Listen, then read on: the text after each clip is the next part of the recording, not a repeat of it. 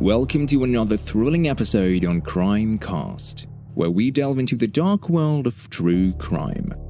Join us as we investigate chilling cases, dissect criminal minds, and seek justice for the victims. Don't forget to subscribe and hit the notification bell to stay updated on our latest episodes. Are you ready to embark on this gripping journey with Crime Cast? Let's begin. Brace yourself for 5 chilling true crime stories, Serial Killers Unmasked. These are the stories that reveal the sinister nature that resides within the shadows of society. Are you ready to confront the monsters that once lurked in plain sight? These are the tales of horror and resilience that will haunt your nightmares.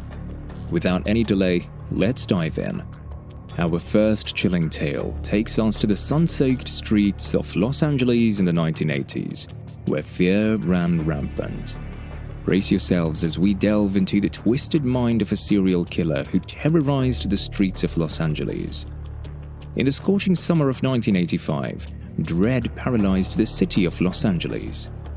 Richard Ramirez, aka the Night Stalker, started his reign of terror by stalking through neighborhoods looking for his next victims. His heinous crimes, which included murder, rape, and burglary, were all carried out with a sadistic flair that frightened the entire neighborhood. Ramirez committed increasingly terrible crimes, leaving a path of carnage and destruction in his wake. Under cover of night, the Night Stalker entered homes with ease, leaving a sense of dread and horror in its wake.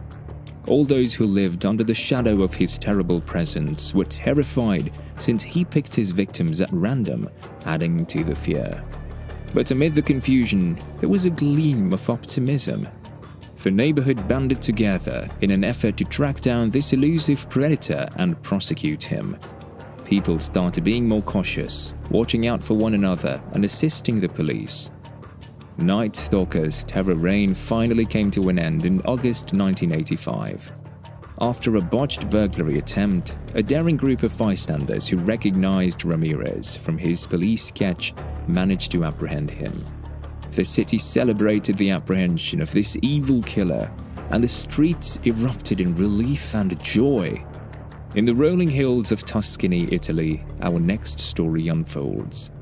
Our story begins in the late 1960s when the idyllic countryside surrounding Florence became a hunting ground for a merciless killer. The monster of Florence targeted young couples seeking romantic seclusion amidst the beauty of the Italian landscape. But instead of love, they found only terror and death. A local farmer named Pietro Pacchiani was detained and charged with the monster of Florence slayings. The prosecution's case against Pacchiani appeared strong, and the case made headlines. However, issues with the investigation's objectivity and concerns about Pacchiani's culpability surfaced. In a shocking turn of events, Pacchiani was ultimately found not guilty owing to inadequate evidence, rendering the case once more unresolved. It appeared that the justice system had failed to catch the monster of Florence.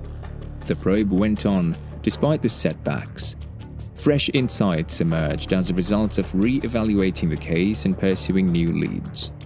When authorities focused their attention on Mario Spazzi, a writer who had done extensive research on the monster of Florence case, another suspect eventually surfaced in 2001. The narrative kept taking unexpected turns as arrests and legal disputes predominated. However, the monster of Florence's real identity remained a mystery, and the case is still one of the most eerie, unsolved mysteries in Italy. Now we shift our focus to the heartland of America. Prepare yourselves for the bone-chilling story of the BTK Killer. The BTK Killer's modus operandi was characterized by carefully planned home invasions. He would stalk his victims, break into their homes, and then subject them to unspeakable acts of torture and murder. The chilling details of his crimes sent a wave of terror through Wichita as residents lived in constant fear of becoming his next target. The BTK Killer reveled in taunting law enforcement and the media, sending cryptic letters and packages that detailed his gruesome acts. Through these macabre communications, he sought recognition and validation for his sadistic deeds, leaving a trail of psychological torment for both the authorities and the public. The BTK killer vanished from view once the investigation went cold. Years slipped into decades, and Wichita residents continued to live in constant fear of his return. The BTK killer, however, reappeared in 2004, fueling the search for justice in a startling turn of events. He once more interacted with the press and the government through a series of letters, reawakening the fear he had sown years earlier. These letters were the last major piece of information that law enforcement needed to bring the murderer to justice. A community left broken by raiders' atrocities felt relief and closure after his arrest in 2005. He displayed a terrifying lack of remorse in court, giving in-depth explanations of his actions and taking pleasure in the attention he received. Our next story takes us to the streets of Yorkshire, England in the late 1970s. The Yorkshire Ripper targeted women, brutally attacking and murdering them with a savage ferocity that gripped the entire community in fear. The Yorkshire Ripper's reign of terror began in 1975, with his victims ranging in age, background and profession. The ruthless tactics of the notorious Jack the Ripper were similar to those of the Yorkshire Ripper, who preyed on defenseless women out alone at night. When a hoax tape and a string of letters submitted to the police in 1980 claimed to be from the Yorkshire Ripper himself, the investigation underwent a significant change. As a result, the killer was wrongly identified and resources were diverted, which delayed the case's real breakthrough. Peter Sutcliffe, the Yorkshire Ripper, wasn't actually found until 1981. A routine traffic check led to his arrest, and the investigation that followed painted a terrifying picture of a seemingly normal man with a dark and twisted compulsion. Sutcliffe's trial stunned the country by exposing the entire depth of his wickedness. He stated that instructions from God telling him to kill prostitutes were what motivated him. He ultimately received numerous life sentences after being found guilty of 13 murders and countless attempted murders. For our final chilling tale, we travel to California, where a trail of terror was left by the Golden State Killer.